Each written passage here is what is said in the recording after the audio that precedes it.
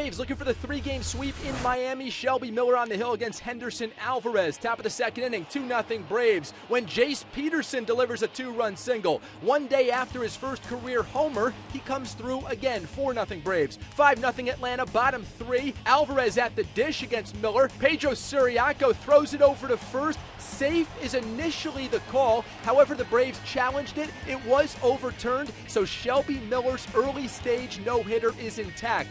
Bottom of the 8th inning, 6-0 Braves, still a 0 in the hit column. Ichiro Suzuki pinch hitting, Andrelton Simmons throws him out. Bottom of the 9th, Miller 1 out away from a no-hitter, but Justin Bour breaks it up. He entered in the 6th inning in a double switch. 2 batters later, after a D. Gordon infield single, Martin Prado flies out, and Miller has to settle for the shutout. 9 innings, 2 hits, 4 strikeouts. Braves do get the sweep. They're off on Monday before hosting Tampa Bay on Tuesday. As for Miami, their manager Mike Redmond was dismissed after the game, so they'll open up their series on Monday against the D-backs under a new skipper.